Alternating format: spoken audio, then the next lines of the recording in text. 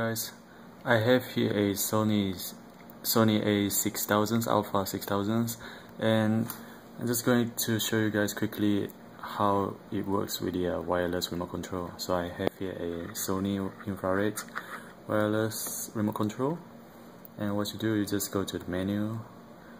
Under the menu setting, you go to a remote control and turn this remote control on. Then that's it. It's pretty much it. It's already connected to your, doesn't have to activate anything also, and you just press this button here for the shutter release. Again, this is for the 2 seconds trigger. Okay, I will press it. 1, 2. There you have it. Works fine, works simply, it just works. And that's it. Any more questions you can ask me, and that's all for me. ShadyMobile.com. See you guys again soon. Have a nice day. Bye.